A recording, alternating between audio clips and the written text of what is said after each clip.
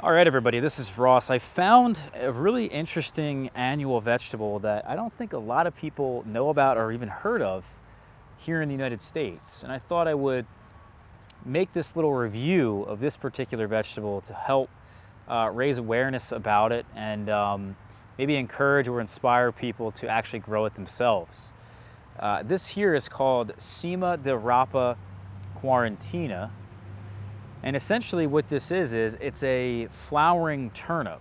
So if I pull one of these out of the ground, there is no turnip at the bottom to speak of. It's just a taproot.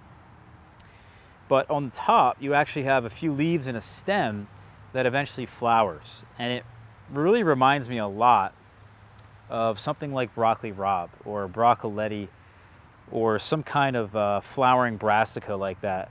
Once it gets to the stage here where the flowers are just about to open or before they're about to open, that's really when you're going to come in here and harvest. It's very simple. You very simply just come in here and you can snap these off right with your thumbs. You can use a knife. And if you get them at the right time, they're very, very tender because as the flowers open, you can see some of these now have yellow flowers on them. The stems become quite woody and a little bit tougher, and they're harder to snap off with your thumb. So actually probably the perfect time to harvest these was probably about 2 weeks ago when I did my first harvest. We actually cooked these guys up and I was really impressed also by the flavor. So they taste and they really remind me visually and texturally in the same way that you might think of broccoli rabe. But the flavor is quite different, right? Broccoli rabe has got more of that cruciferous flavor to it. It's also quite bitter. This really does taste like a turnip, but it's really quite mild. It's not, it's not a really in-your-face turnip or radish zest or spiciness that you might get.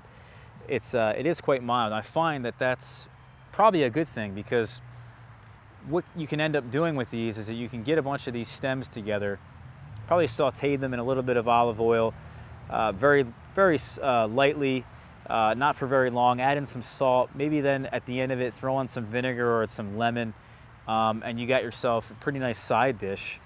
Or you could throw them in kind of last minute into a stir fry. You might even want to throw them into like some sort of pasta dish. I actually think a little brainstorming I was doing as I was eating this was that it could be a nice little noodle replacement. These stems kind of do resemble noodles if you can get them, like I said, like 2 weeks ago. They do sort of texturally really remind me of like an al dente when lightly cooked, or even you could lightly blanch them. They could be a nice little noodle replacement, and they're quite mild, as I said too. So, and they're also going to kind of pick up on that flavor, because that's kind of what these leaves are for, and also what the flowers at the top kind of help do is like broccoli. They kind of absorb a lot of the flavor that you're cooking with. So I think maybe a really experienced chef could probably do that, figure that out really well, and make these a nice noodle replacement that's green. I actually think it's really quite special in that sense. Obviously, there's no starch, so that's a problem, I guess, in terms of, wanting really, really high tasting noodles, but this could be a nice replacement for sure. The other thing I would say, not just the flavor, but it's super easy to grow. I mean, turnips for the most part across the country are very easy to grow, and they do well early in the season, they do well late in the season. I haven't experienced this throughout all the seasons just yet, but usually turnips here actually do well in our summer heat as well. This is a really quick crop, so I imagine you could get this in even during the times of crazy heat. It's only 30 to 45 days. As I said, it's super easy to grow, really not a lot of maintenance. You just come in here and harvest, and you could do some succession plantings and have this stuff pretty much all year if you wanted, I would expect. So let me show you guys the plants. You can see it's just a number of these stalks that come up, and they have these flowers on the top, just like broccoli rabe. And usually, I think if I spaced them out better, maybe 4 inches on center per plant, maybe 2 inches on center, something like that. This was very dense. The stems would be a lot thicker, and you can see there's quite a difference in the thickness of the stems versus, you know, some of these really small, thin guys.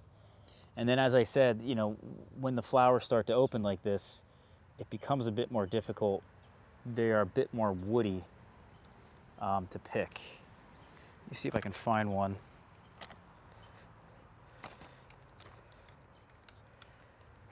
That is on the woodier side. You can see as you go down the plant, it just doesn't break. You could obviously use a knife, but if I come up here, yeah, I'm still not having luck. So the other ones are very, very tender, like this guy down here probably is, and that just comes right off. And you can see a leaf, a couple leaves, and then the flower at the top.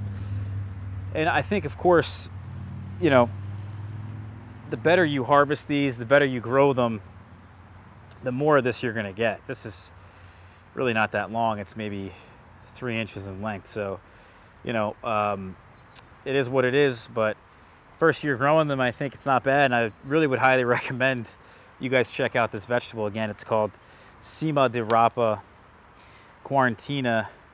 It's a flowering turnip. So we'll talk to everybody soon, all right? Thank you guys here for watching, and we'll see you for the next video.